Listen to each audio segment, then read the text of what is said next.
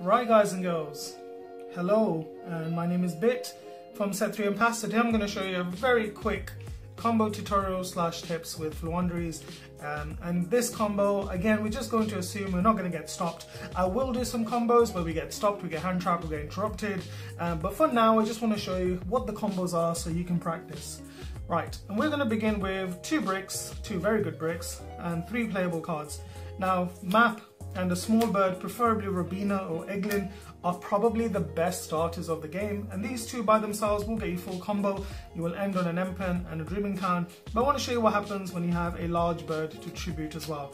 And for this example, I'm going to use Mist Valley Apex Avian, but you can have M-Pen, you can have Snowl if you play Snowl, but not Riser, because Riser has a mandatory effect to bounce things from graveyard and field. So let's say we start off with map, we reveal our Robina to our opponent, and then we banish our Eglin. Okay, so Eglin's gonna get banished. And then what you do is you normal summon Robina, you go Robina 1, Eglin 2.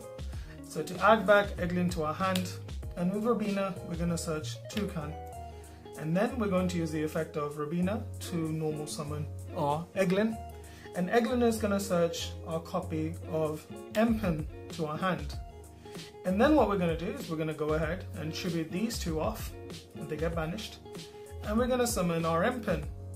And then we're going to go M-Pen 1, Robina 2, because we've already used Eglin. And what's going to happen is Robina's coming back to our hand, M-Pen stays banished, and we are going to search for our copy of Dreaming Town. And then what we're going to do is we're going to normal summon our Toucan. And it depends where you normal summon them. I normally try to avoid these 2 zones because people can summon link monsters, anima, all that kind of stuff. You don't really want to deal with it, so try to just do it in the middle.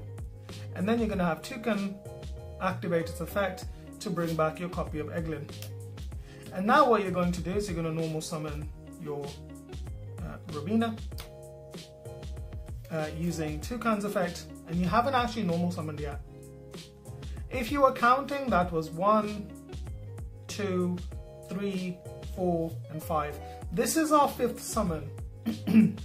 Now what you can do is you can actually not use Toucan's effect to normal summon again and leave Robina in your hand, and you're safe from Nibiru.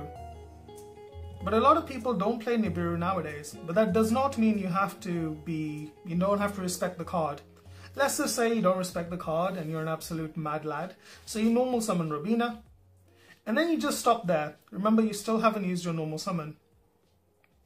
You can either stop here and put map face down, or you can go ahead, banish these 2 off, and summon your copy of Apex Avian. And what that does, it leaves you at a floodgate and a negate. And also you can force a normal summon with your Dreaming Town, and also if they normal summon, you're going to get your map effect. However, what I like to do is I play it a little bit safe, and I just leave these on the field. So I don't even summon Robina, I just leave my Toucan.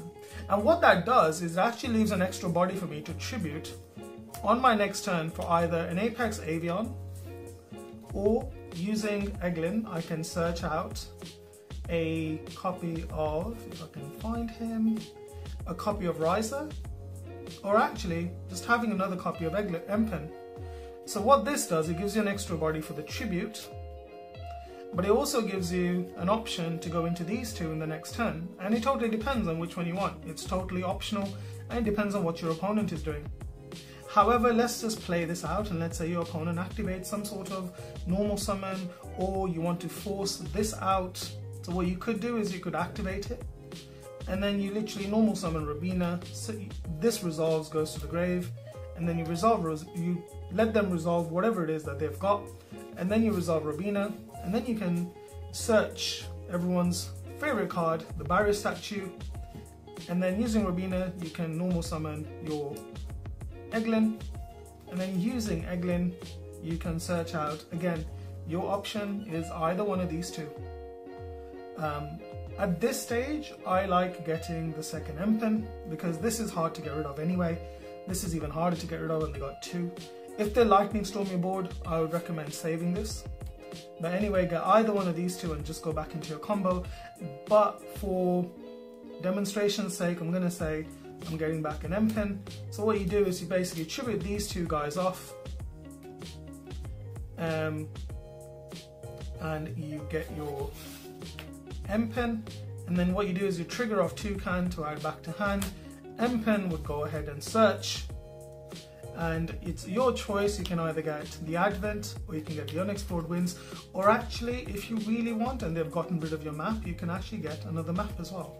Remember, M pin is any Floowandereeze spell or trap card, and these are indeed spell or trap cards. And what happens is the moment you normal summon him, once his chain resolves, this will resolve, banishing itself and basically book-a-mooning everything they have. So let's just say, for argument's sake, we grab another copy of, a copy of the map, the winds, apologies.